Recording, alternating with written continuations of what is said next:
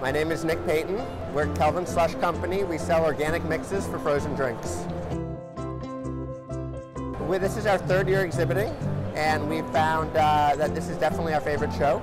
We do a lot of other smaller shows around the country, but we find that the really important people are at this show, and the people that can make decisions on the spot. We find that it's necessary to be here. Executive Vice President of hotel companies, small independent restaurant owners, corporate for chains, people that are at the first step and last step when it comes to getting them to taste the product, and then at the same time making the decision about if they're going to buy it and put it into their restaurant group.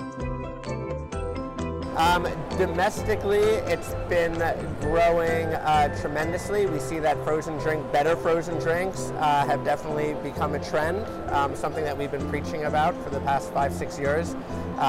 With the start of Frosé about 3 years ago, that's been a great stepping stone for people to re-envision what frozen drinks could be from what they were 20 or 30 years ago, which were very sweet, very bright colored drinks. It certainly helps our business. We think social media has grown our company very quickly.